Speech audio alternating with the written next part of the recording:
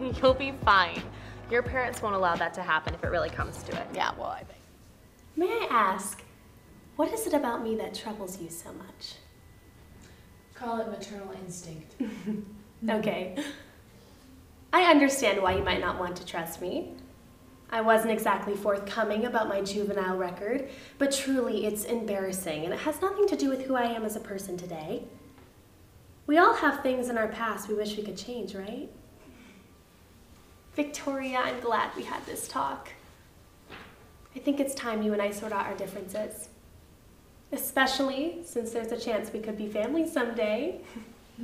Oh my God, $150 for what? I mean, there is a fire hydrant like right there.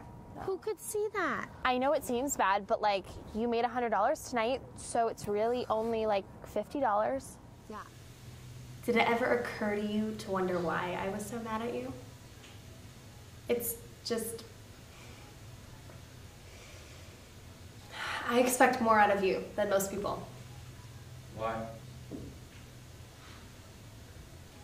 You're a smart guy, Mike. I think you can figure it out. You said you wouldn't date anyone from the office. You're a lawyer. You're not supposed to take no for an answer. Everything will be okay in the end.